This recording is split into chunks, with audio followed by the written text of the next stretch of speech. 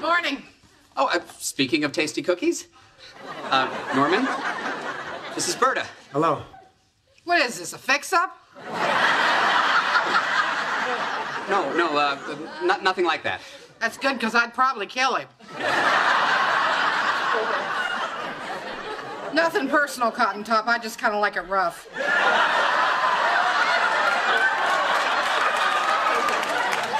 Have another cookie. So is anybody going to tell me what's going on? Well, it's a little complicated. Charlie... Got it. Got it? How could you get it? There's a Rolls Royce in the driveway, and I found these hanging on the mailbox. So I'm guessing that your brother's got some bimbo upstairs, and Norman here is her daddy or her sugar daddy. Tell me I'm wrong. I'm the husband. Judges? You gotta give it to her. Yes.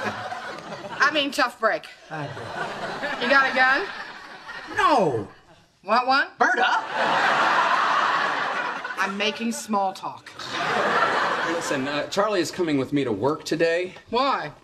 Well, he's going to help me at the office. You want to bet? What's up with Uncle Charlie? What do you mean? He's peeing off the deck. I thought we weren't allowed to do that. We're not. We're not. No, we're not. Berta, why don't you tell me what you need, and then you can go enjoy your day off by spreading sunshine and cheer to others. It's about the house. I should wait for Charlie. I live here too. What's the problem?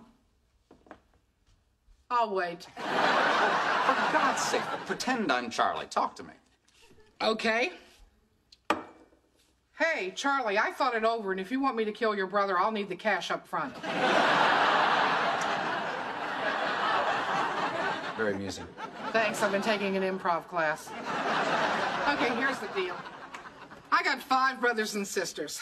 I'm the middle child, which probably explains why I'm such a people pleaser. Anyhow, my brother Philip, he's the second oldest. He's in the roadside fireworks business, which is, as you might expect, seasonal. Now, this creates a lot of economic uncertainty, which has strained his marriage. Perhaps not as much as him boinking his wife's half-sister, but it's a snowball effect. Anyway, to make a long story short... Too late. Fair enough. Berta won, Zippy won. Anyway, Philip can't live at his house because technically it's a crime scene. Which is why I wanted to ask Charlie... Whoa. You want your brother to stay here? Oh, don't be stupid. He's staying at my place trying to wean himself off the meth and the codeine and whatnot. I want to stay here for a couple of days. That's okay. I'll ask Charlie. No, you don't have to ask Charlie. You can ask me. Fine. Oh, you'd like an answer now? That'd be swell. I would have to say, after due consideration and taking into account all the factors that are involved, that it would be our pleasure to have you. Super. Do you mind if I take your room? My room? Gee, Trust me. You want me to have a room with a private crapper. It's a shame. You paying all that money for an ex-wife and an ex-wife's house, and you're not allowed inside either one? Exactly. Hey, Red, you want to top this off for me?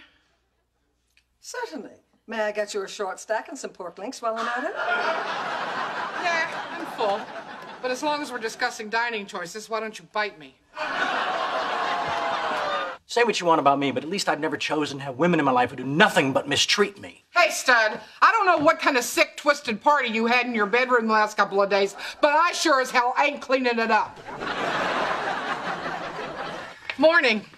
Great googly mooglies. What the hell happened to you? I'm not sure. Looks like you got bit in the face by one of them Ebola monkeys. I don't think so, Berta. I mean, you weren't exactly eye candy going in, but... Now, woof, you could scare the flies off a manure truck. Thank you. Until you said that, I was feeling a little self-conscious. you know I'm razzing you, don't you? Yeah. I mean, it's really not that. Oh, sweet Lord, I'm gonna lose my egos.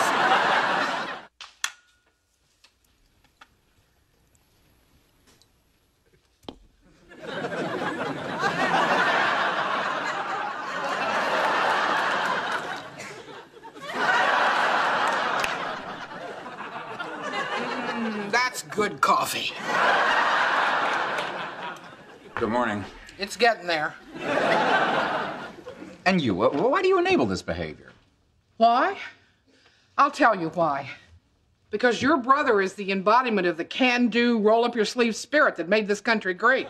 He never gets discouraged, he goes after what he wants, and he doesn't know the meaning of the word quit. And if the day should come when any man, no matter how humble, can't go out there and soil the loins of some hot little dancer, well, I don't want to live in that America.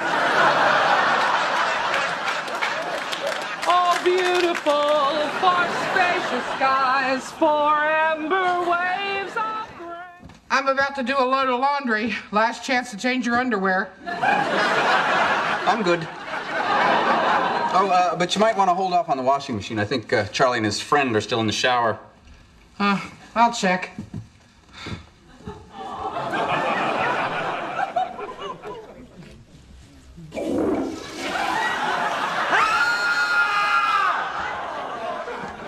You were right.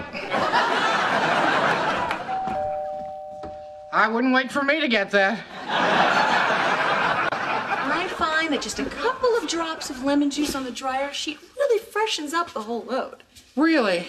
I find that just a couple Valiums in my coffee keeps me from snapping necks.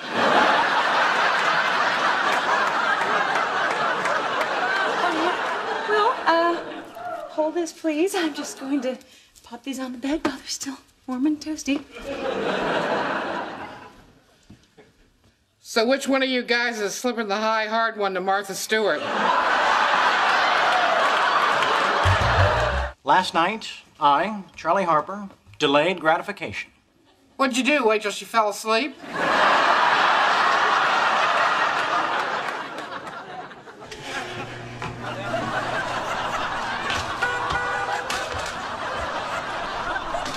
What the hell are you doing? Hey, keep it down, keep it down. Mia thinks I'm taking a power walk. This is a sad, sad day.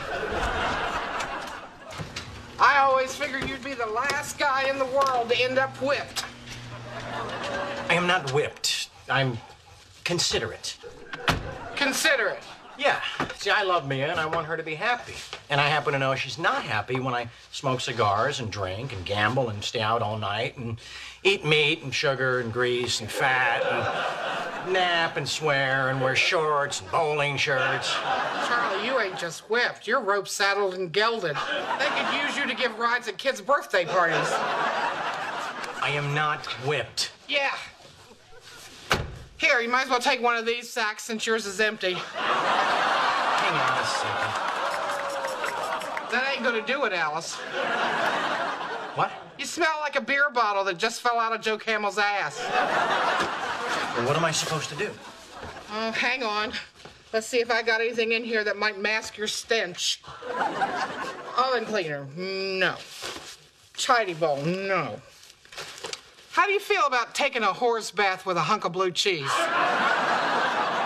It's a holdup. He won't come out of the bathroom. Is he sick? Who won't come out of the bathroom? Your grandson. Why? Is he mad at me? Jake, honey, what have you had to eat today? Just a little coffee and some vitamins. Okay, but where did you find vitamins to take? In your medicine cabinet? I don't have any vitamins in my medicine cabinet. Yeah, you do. The little blue ones with a V on them.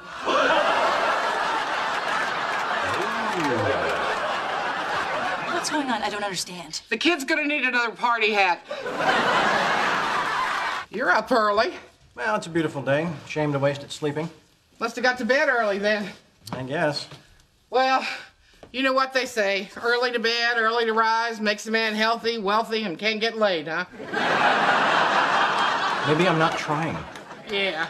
And look for me next month on the cover of Maxim. I'll have nothing on but the vacuum. Did you get all that, Berta? I think so, but let's do a quick recap. Your girlfriend's living with your ex-wife's dating your girlfriend's father, and to top it off, you're trying to get useful intelligence from a kid who's got precious little to spare. Okay, just checking. Hey, Berta, I want you to meet Mandy. Mandy, Berta. Hi. Enchanté. Candy's told me so many nice things about you. How do you know Candy? She's my daughter. Your daughter? Sweet whistling Geronimo, you people are like a box of hamsters just crawling all over each other. Yes. We all get how this looks, Berta. Hey, I'm not knocking it. I'm just wondering when some of that gravy's gonna spill over on my taters.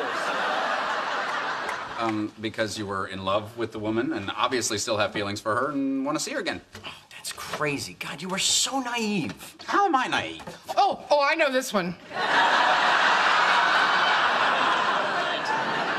Well, look who's here, the bride of Drunkenstein. Wow, that's quite a rock. You know what we call babes with rings like that in my neighborhood? Stumpy.